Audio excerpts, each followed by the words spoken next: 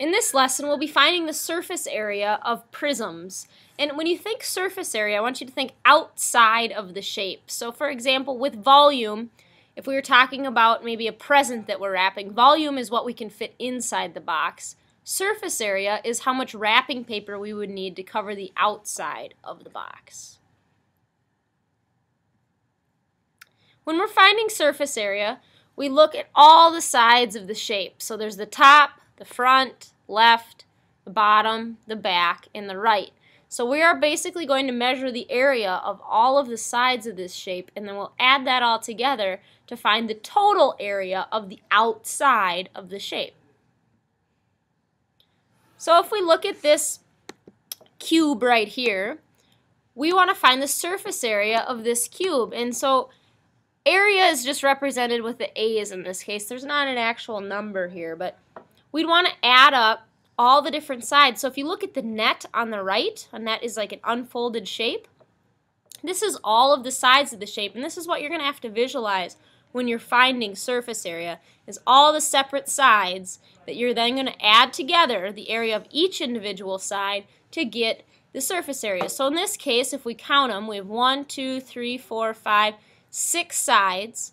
So the surface area of this shape would be 6a squared.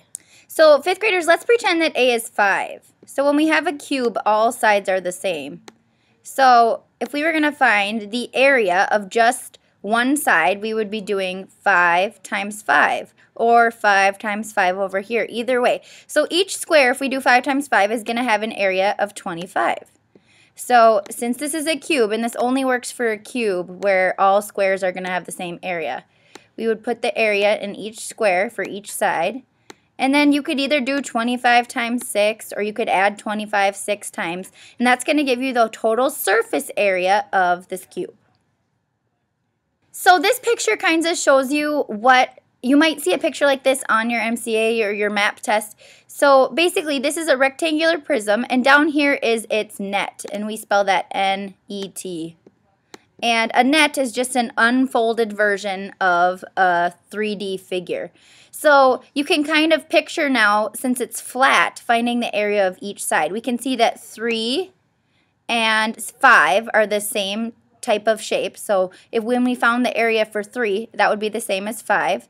And then we've got 4 and 6. Those two are going to have the same area. And then we've got 2 and 1. So essentially, if you find the area for 3, you can just double it because you have one that's like it. If you find the area for 4, you can just double it. And if you find the area for 1, you could just double it. And you just add them all together, and that would give you your total surface area. Here's another picture of a triangular prism and its net when it's unfolded. So in this case, you'd be finding the area of the shape, or the side 2, and you could triple it because 2, 3, and 5 are all the same type of shape. And then on the sides, you've got a triangle. So for area of triangle, you would have to do base times height divided by 2. And whatever you get for this side, you could just double it because it's the same on this side. And then, like Miss Cater said, add them all up to get the surface area. So let's find the surface area of this net right here. We can tell this is a rectangular prism, and if we were to cut this out and fold it into a shape, it would be a rectangular prism. So now we're going to count the area of each one of the sides. So let's start at the top. The area of that, we've got a base of 4 and a height of 2. So 4 times 2 is 8. Or you could simply just count the squares as well. That would work. Now we can see that this next shape just below it, this next rectangle, is exactly the same as is the one below it and the one below it. These are all 8. So it's actually pretty simple. Now each side is 4. And these could also serve as bases too. It doesn't really matter. But we could count these, or we could just say 2 times 2 is 4. Now to find the total surface area, we're just going to add this up. So 8 times 4 is 32. And 4 plus 4, is 8. So 32 plus 8 is 40. So the surface area of this triangular prism is 40 centimeters squared. And we're going to write it with the squared because we are finding a sort of area, just the surface area. So we're talking about how many cubes, or how many centimeter cubes, are on the surface of this rectangular prism. And so it's 40 centimeters squared. Sometimes fifth graders, you're going to see, you're not going to see a net form. You're just going to see a rectangular prism already all put together. So in this case, you're going to kind of have to picture what each side would have. So looking at the front here, if we start on the front, we have a base of 4 and we have a height of 5, because this over here tells us the height. So 4 times 5 would tell us that the front shape of this is 20 centimeters. Now what we can do is we know that the front is exactly the same as the back. So we can add another 20. And now we can even give ourselves some letters to remind us of what we've done. We've got the front figured out and we've got the back figured out. Now let's go to the right side. We've got a base of 3 and we've got a height of 5. 3 times 5 is 15. So we've got 15 on the right side. And we're going to have the same on the left side, so we can put another 15. We have 15 on the left side. All we have left to do is the top and the bottom of this figure. I'm going to put BO so we can differentiate between back and bottom. So looking at the top, we have a base of 4 and a height or a width of 3. So 4 times 3 is 12. If the top is 12, then the bottom's going to be 12. And then we're just going to add all of those sides up to tell us what the surface area or the outside of this rectangular prism is going to be. So let's see, 20 and 20 is 40, 15 and 15 is 30, 12 and 12 is 24, and I can add these. 4 plus 3 is 7, plus 2 more is 9. So our answer would be 94 centimeters squared. As Miss Cater said, we are finding surface area, and when we are finding area, we're labeling with that squared. There is a quick trick, kind of like this, except it's a little bit quicker when it comes to figuring out the areas of each side. So what you can do is you can take your 3 numbers that it gives you, 11, 5, and 6. And what I do is I just set one up top, one down here, kind of in like a triangle kind of formation. So we've got 11, 5, and 6. So what I do is I just go around the triangle multiplying the numbers. So I'm going to start up here. 11 times 6 is 66. So we know that's going to be the area for one of the sides over here.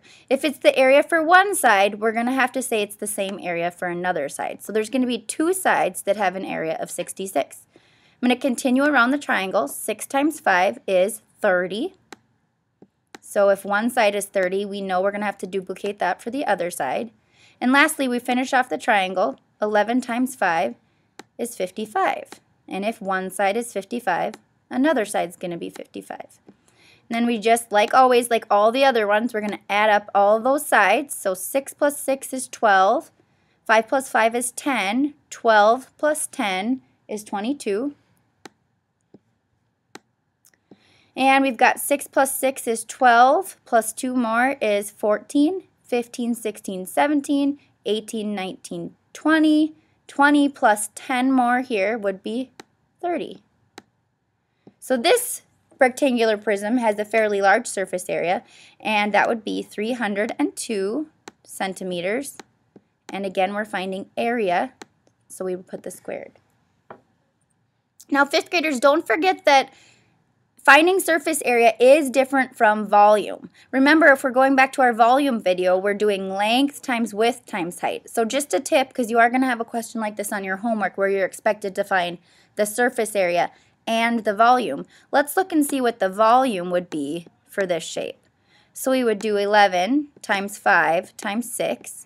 So 11 times 5 is 55, and 55 times 6 would be, setting up my lattice, 5 times 6 is 30, and 5 times 6 is 30, and we add our diagonals. We've got 0, 3, and 3. So the volume for this shape would be 330 centimeters, and for volume we're dealing with 3D, so we would make sure we have that cubed. So don't confuse surface area and volume. When it's asking you to find surface area, we're finding the area of all 6 surfaces on this rectangular prism, whereas for volume, we're just multiplying the length and the width and the height. So homework question number 1, you need to find the surface area of this net. You can choose how you do this, if you want to just count the squares, or if you would rather find the individual area of each shape and add them up, either way is just fine. Make sure you're recording your homework in your notebook and showing your work, as well as recording your homework on the matching Google form. Homework question 2, you need to find the surface area of this rectangular prism. Don't forget, you need to find the area of each side and then add them all together. If you would like to use the quick trick I taught you, make sure to go back and make sure you know how to do the trick, and then you can use the trick also to solve this. Now here's another one we would like you to find the surface area of, and if you're not sure what to do, you need to rewind the video and go back so that you can refresh your memory on how to find surface area. So the sides here are 6, 6, and 3. Make sure you're recording your homework in your notebook and on the Google form. Last homework question for today has 2 parts. You need to find the surface area and the volume of this rectangular prism. Remember, they're very different. Surface area is the area of the outside. The volume is how much goes inside. Have a nice night, and we will see you tomorrow.